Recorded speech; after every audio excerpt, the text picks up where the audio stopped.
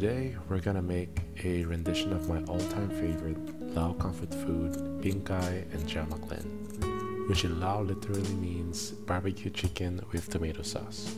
Only instead of barbecue, we'll be frying the whole bird in a pan, and as you can hear just by the sound of it, it is going to be good.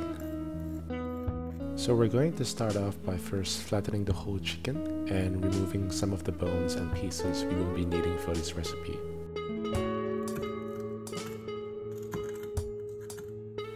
Start by making a slice through the middle of the chicken breast.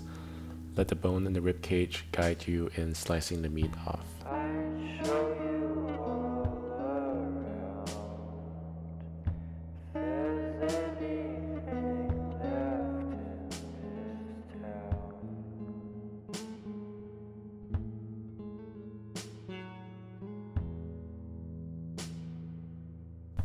Next, you want to find where the thigh joints are and pop it off from its socket. This helps to flatten the surface area of the chicken even more. From there, you can kind of guess where the bones of the thigh and the drumstick are. So use a small knife and slice the meat along the bones just to enable it to spread out a lot better.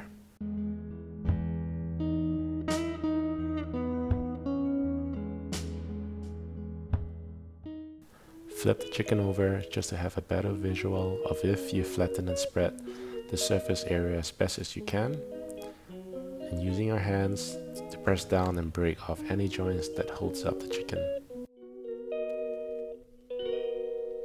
She calls me day and night. I'm sorry, girl, you just don't make.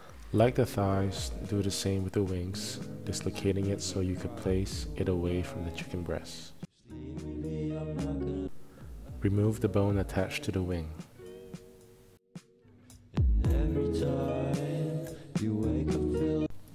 Flip it over once more. Check if you've got all of the surface area spread out. Season the chicken with ground white pepper and sea salt. Give it a good rub. Make sure you've got all the area seasoned.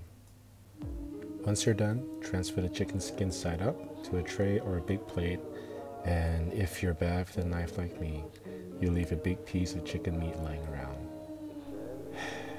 I need a beer. You need to keep it in the fridge for at least 4 to 6 hours if you have a small apartment fridge like me. This dries up the skin and makes the skin a whole lot crispier. Do not skip this step. At the meantime, you can start making your Jeow Mak Len or Lao tomato sauce. The OG and the best ways to barbecue them. But because I live in a small apartment, I have to resort to attempting to char it on the pan. If it turns black, you're doing it right. It gives a rich smokiness to the sauce and thickens the juice inside the tomatoes. Now, because I couldn't get the same charred on the barbecue, I tried torching it and ended up almost burning my house down. Parchment paper is not fireproof. As I was saying, you want to semi-cook and char the vegetables for the perfect texture. Again, here I'm going against the traditional way by blending the sauce rather than using a pestle and mortar. But if you do have a pestle and mortar, please use that instead and forgo this heresy.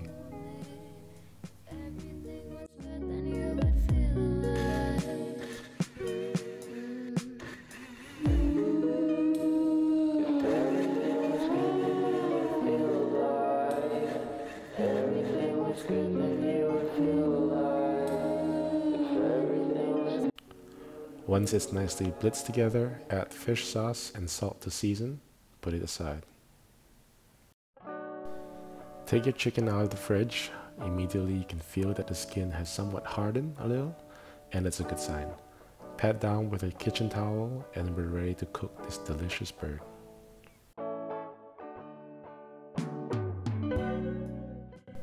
Also worth mentioning here that I'm using the Fiskars Norden 26cm stainless steel pan, which allows me to fit the entire bird.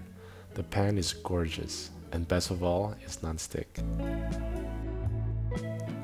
Whichever pan you're using, be sure it is non-stick. Place the bird on the cold pan, tucking it in nicely to ensure that all parts of the skin has contact with the pan as much as possible. Honestly, a 30cm pan would be perfect for this, And notice that I didn't use any oil, and that's because as you heat up the pan, you're going to render the chicken fat on the skin, allowing the chicken skin to cook in its own fat. Depending on the heat you use, the time varies from stove to stove.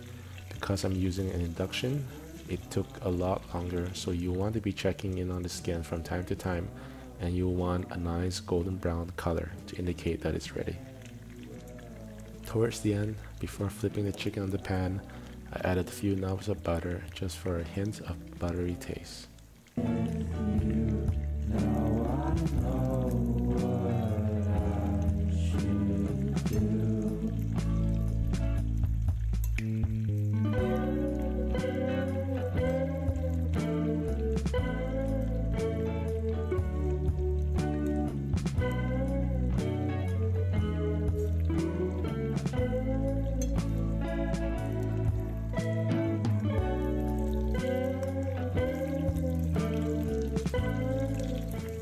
Flip the chicken as best as you can and add in the aromatics.